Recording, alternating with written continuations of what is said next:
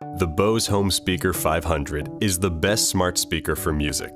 In this video, we'll go over the basic features and controls on your home speaker. On the left side of your Bose home speaker, you will see the action button and the microphone off button. These are used to control the voice assistants supported in your region, such as Alexa. To talk to Alexa, just say Alexa or tap the action button and then say your request. To stop any alarms, timers, or what Alexa is saying, you can tap the action button or say Alexa, stop. When you tap the microphone off button, it will glow solid red and your speaker will stop listening. It will not hear any voice commands.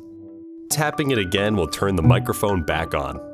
The volume and playback controls are located in the center.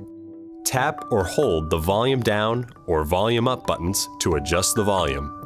Tap the play-pause button to pause or play your music. You can also double tap to skip forward, triple tap to skip backwards, or tap and hold to put the speaker into standby mode. Please note, while in standby mode, you can still access your voice assistants.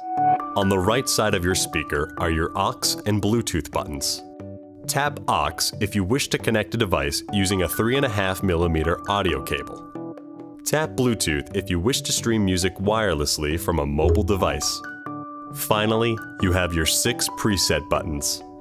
You can set these to play your favorite albums, songs, playlists, music services, or radio stations. Please note, you can't set presets when streaming from Bluetooth, auxiliary, or if initiated from an Alexa command. You can only set presets with audio that began playing from within the Bose Music app. While music is playing, tap and hold the preset button until you hear a tone. The display will show the preset has been set. Now you can access that same music at any time with a simple touch of a button. For additional information, visit our website